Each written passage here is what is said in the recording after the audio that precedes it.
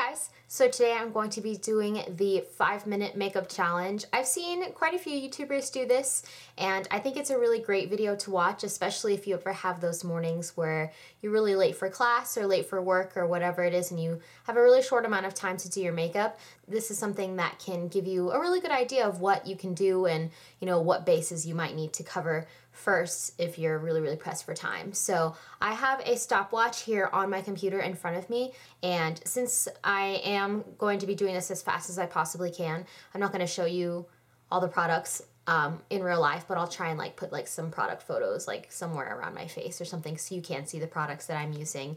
So I'm not sure if I'm going to be able to accomplish this, but I'm definitely going to do my very best. So without further ado, I'm going to go ahead and get started. So I'm going to start the clock now. Alright, so I'm going to start off with foundation. I'm using the Chanel Vitalumiere Aqua foundation, but feel free to use whatever foundation you like. Since this is a water-based foundation, you do have to shake it, which is kind of annoying. So if you're really pressed for time, that can be kind of frustrating. But I would say if you're looking for a drugstore alternative, I would recommend the Neutrogena Healthy Skin. It's kind of like the same idea where it gives a really natural finish, but you don't have to shake it as much, and it's not nearly as expensive. So I'm just putting this on my face and just really blending it in. I think whenever I'm pressed for time, I prefer to use my hands just because using a brush, it's more detailed and it gives probably a nicer finish, but it takes a lot longer. So I'm totally cool with just using clean hands. Need to hurry. I'm already at a minute and I barely put on any foundation. Gotta go a little faster, just a little bit more. Okay. Go ahead and... It would probably be a lot easier if your hair was out of your face too. I didn't really think about that.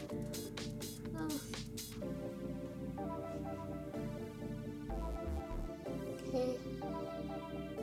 And the warmth from your hands is a really great tool to have because it helps your foundation blend a little bit better. And as you can tell, this foundation doesn't have a ton of coverage, but it gives a really natural finish, which is something that I like to wear on a day-to-day basis. At this point, you could conceal. I'm not going to, just because my dark circles aren't really that horrible. I'm not really that worried about it.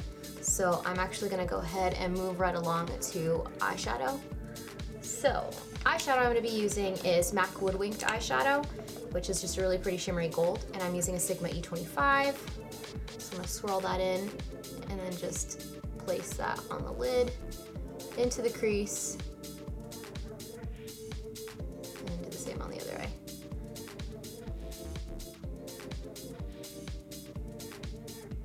How am I doing on time? Oh my gosh, I have 2 minutes and 40 seconds, holy crap.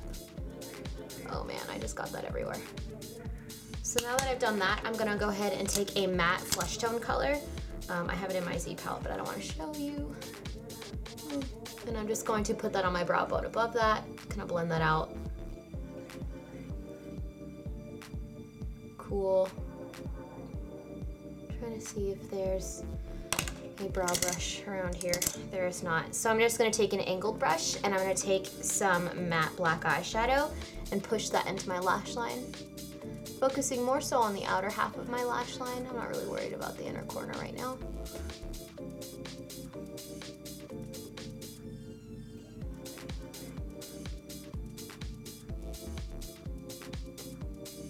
That should be pretty good. Go ahead and blend out the front of that with my finger. Cool. Now I'm going to curl my eyelashes.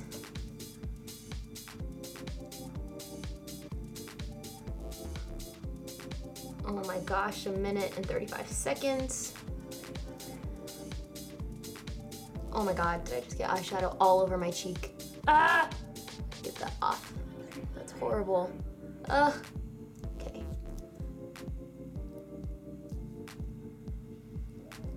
Cool. Woo.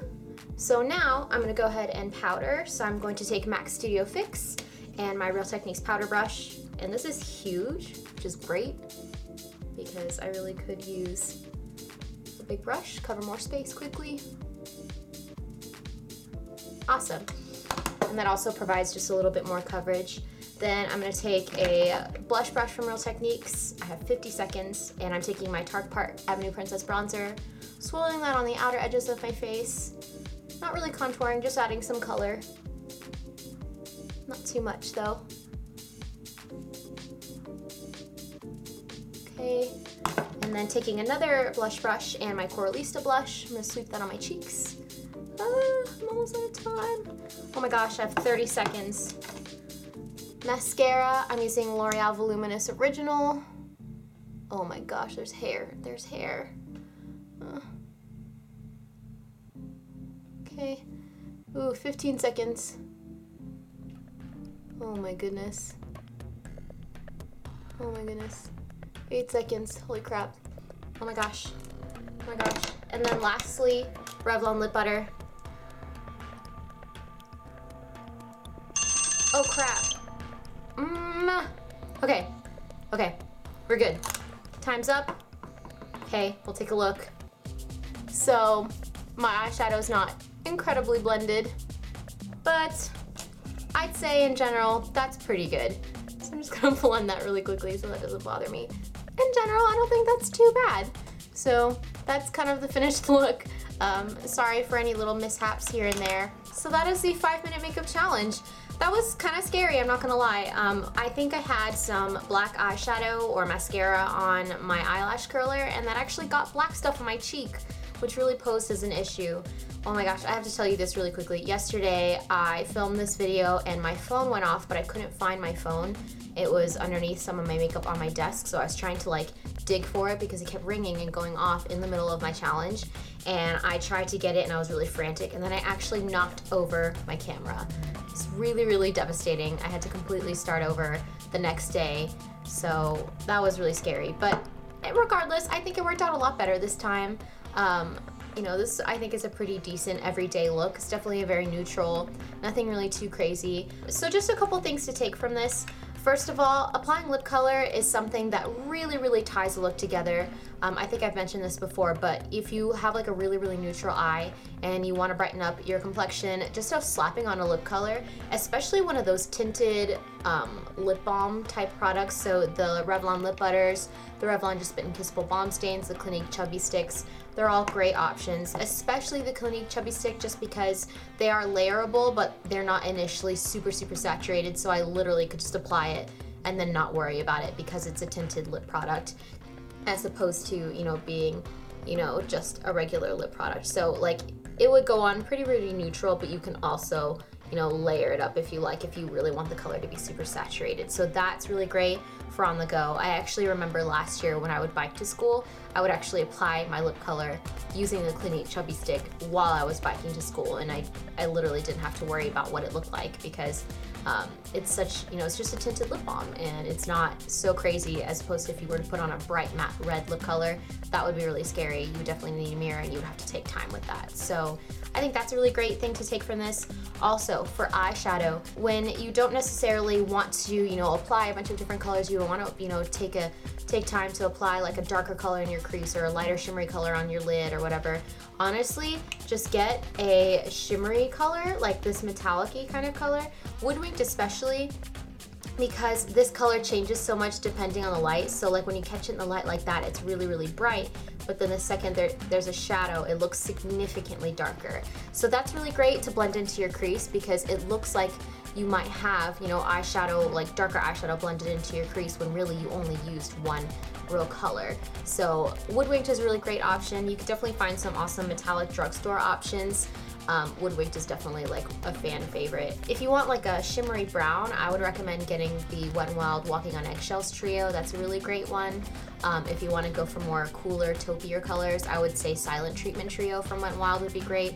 You know, great shadows, definitely just as pigmented and blendable as the MAC Woodwinked shadow, but a lot cheaper and more easily accessible, especially if you are on a student budget. That's a lot easier for you to, you know, buy. Looking back, I wish I had just skipped bronzer just because I didn't really need it, but blush I think is a great, you know, thing to opt for, especially if you get kind of like that same idea. If you get like a shimmery blush like Coralista, I've done an entire video on this before, but it's really, really shimmery. So this doubles as a blush and a highlight, so it not only gives color back to your cheeks, but also gives a really glowy effect, which is really nice, I think, all year round. So again, I have ranted about this in my other videos as well. But curling your eyelashes really opens up your eyes, and your eyes are kind of one of the main focal points of your face. So having, you know, really, really awake eyes is something that really helps. Accentuating your lash line, that doesn't necessarily mean applying liquid liner or doing like a cat eye or anything. Honestly, just a little bit of dark shadow. It doesn't even have to be black. It could be brown if maybe you're blonde, or if you want to go for like a lighter, more natural look. You know, applying like a matte brown eyeshadow on your outer half of your lash line would, you know, really help your eyelashes out, helps them stand out, and again, opens up your eyes and aids them when you curl and put mascara on them. So those are just kind of my pointers if you're ever running late for school or for work, anything, or in general you just don't want to spend a whole lot of time on your makeup. Yeah, I would definitely recommend, you know, just doing those things especially, and then anything else that you want to make extra time for, you are more than welcome to. So yeah, that's pretty much it for today's video. I hope you guys enjoyed. If you want to see, you know, more details on the products that I use or the steps that I took, I'll go ahead and link to the partner post on State Press Magazine in the doobly-doo down below. So also, if you are new to my channel and you haven't already, be sure to subscribe. You can do so here or by clicking the little button above my head. And yeah, that way you can be updated on when I post new videos. So I hope you guys are doing really well and that you enjoyed this video, and I will talk to you later. Bye!